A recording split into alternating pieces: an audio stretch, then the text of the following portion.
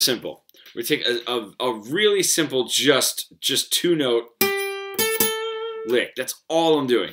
8 to 10. I might repeat it, I might not. I haven't even played it yet. So the placement of where that happens is going to have so much impact on just those 2 notes. And this is what we're talking about when we're talking about the rhythmic phrasing, when we're talking about not needing to learn all of the positions of the pentatonic or other scales to make your solos impactful, is making your solos impactful with lesser notes, learning how to use just the pentatonic before you go up into other positions.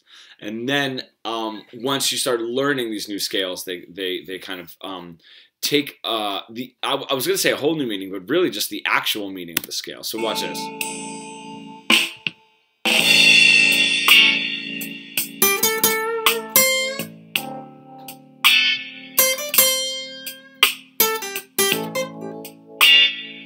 A little bit of volume too right there at the end. Now, if I do the same exact thing, if I pull this back again and I come right in,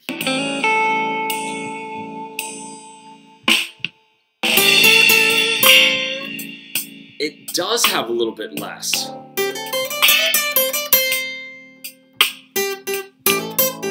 And I didn't use as much volume. So something that simple of using a little bit of that volume dynamic to end the phrase, but starting that phrase not right on the downbeat, letting that sit. The longer I let that sit, the more impactful it's going, the more impact it's going to have.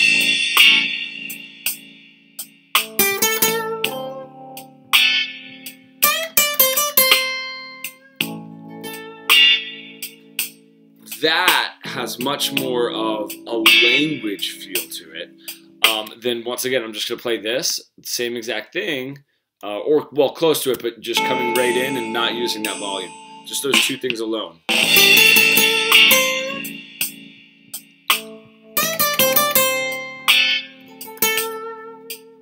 It loses so much just based on those 2 things. So these are the things that we get into, especially either in the private lessons or the course that I'm going to do. So I want you guys to be thinking about that. If you're it's funny because if I let this go, even like listen to what now that you've heard the solo a few times. So this is something really effective, especially if you're going around and kind of doing either an open jam or kind of trading with the other musicians. Now coming in even later, right?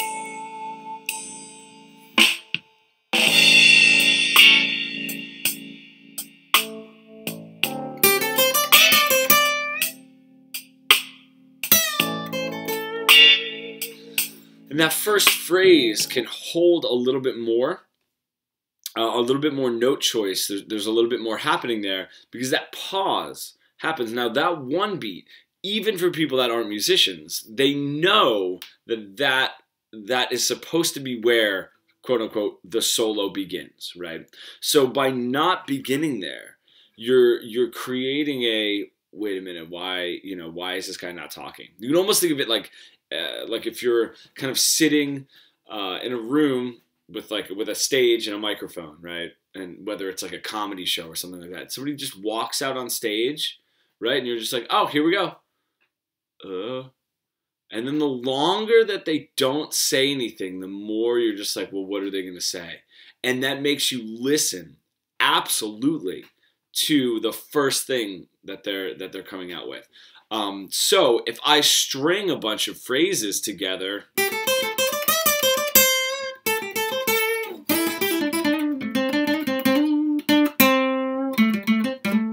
right, those are phrases that's like speaking very quickly.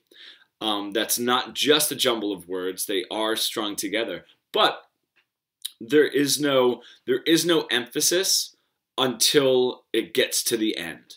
Right? This is now a way when we're using space to emphasize the first part of that phrase because we have space leading up to it, and then the back end of the phrase is always important or emphasized. So if I add these pauses, so now think of that.